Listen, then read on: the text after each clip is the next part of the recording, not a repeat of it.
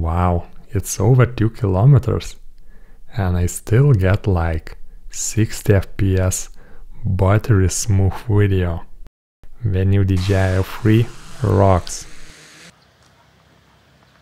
Yeah, I'm flying the latest DJI Air 3 in Europe, and let's see how well it flies out of the box, and then I will show you how you can unlock this drone and make it fly even better.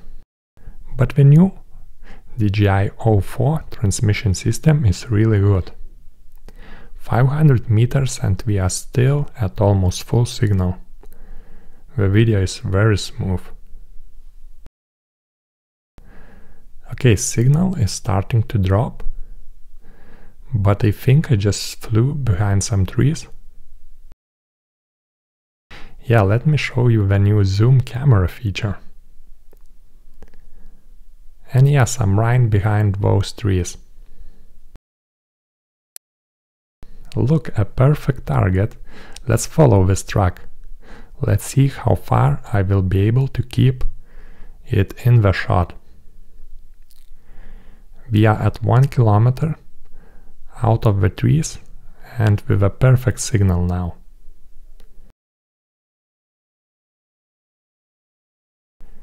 Two kilometers and still a perfectly smooth video.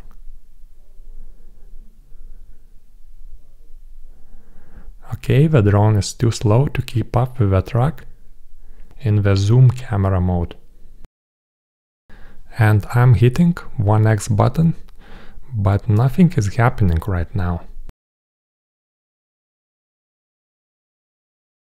Yeah, switching between cameras might get a bit laggy.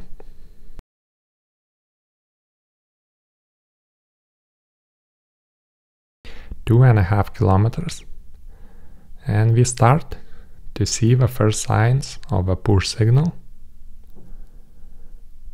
I'm actually pushing the drone backwards now, and I see it, the telemetry, but I think we just lost the video.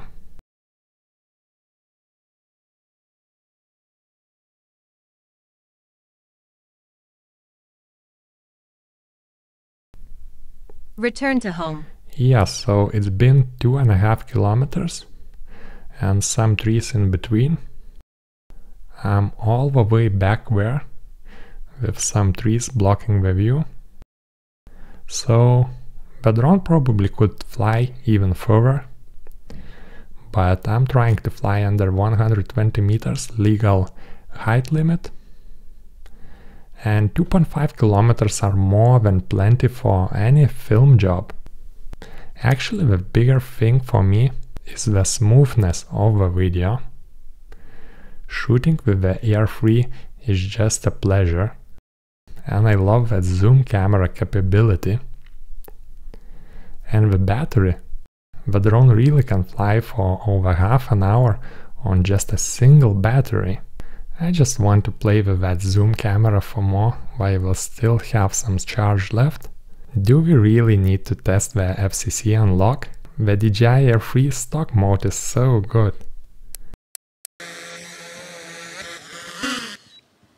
But okay, I have both DJI Fly and hacked FCC Fly apps on my phone. Links are in the video description, but let's fly stock first.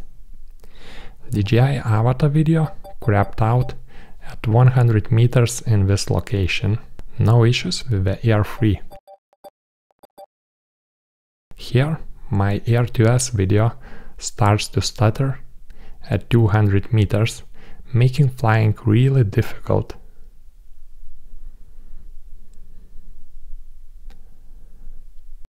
We are over 500 meters and some trees, and finally we start see the drop of a signal. But let's move a bit higher over those trees, and we are at 700 meters. One signal bar and we still get a perfectly smooth 60 FPS video. The amazing part is even on a weak signal the video is so smooth with the Air 3.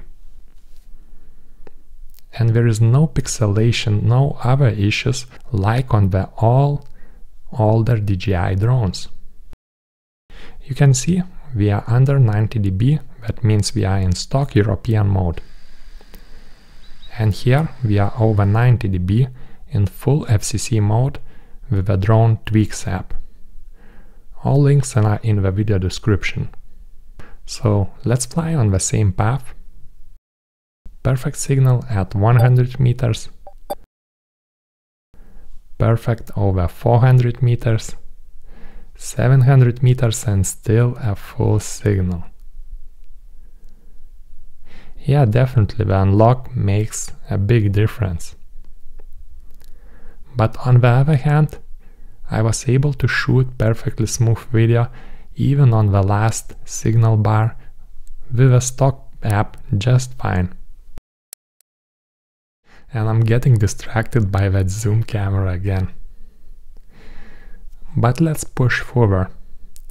1 kilometer and some trees. And finally we start to lose some signal bars. Oh, and the signal drops really quickly with the Air Free. It is a perfect video until suddenly you get disconnected. At 1 kilometer. That's what, like only 30% better with an unlock? So yeah, DJI really has fixed all range issues we had in Europe with the new 04 transmission system. But does this mean you should rush to get the Air Free drone? No. And the reason is, you can get Air2S drone for half the price and pay like 30 euros to get the unlock app and enjoy even better range unlocked. I have a whole videos about unlocking Air2S, DJI Avatar and other DJI drones. Same guide works for pretty much any DJI Mini and Mavic drones too. So yeah, DJI Air Free is not simply overpriced. DJI is pushing for Fly More combo if you want to charge the battery outside the drone. And still you need to buy a wall charger separately. So I have included my recommendations in the links in the description. Wall chargers and power stations for charging DJI drones. And thanks for watching. See you in the next one.